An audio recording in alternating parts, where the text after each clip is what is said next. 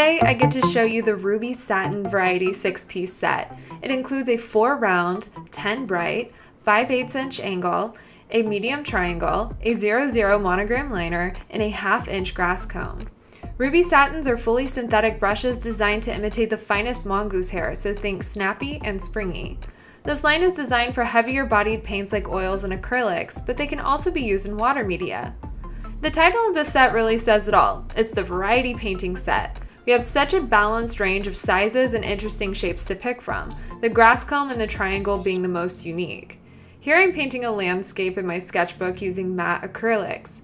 I use the angle to block in major areas of color. I get sharp edges with this brush and the point can maneuver into surprisingly tight areas.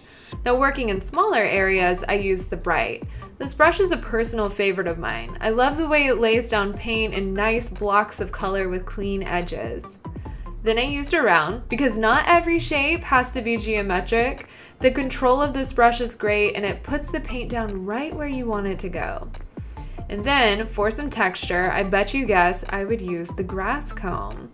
So when I'm painting grass with this brush, I'll make up and down strokes, but then I like to throw in a few side-to-side strokes so my rugged landscape doesn't start to look too manicured. I use the monogram liner to add little wildflowers. I appreciate it having such a tiny point, and it was easy to keep my dots and dashes fine.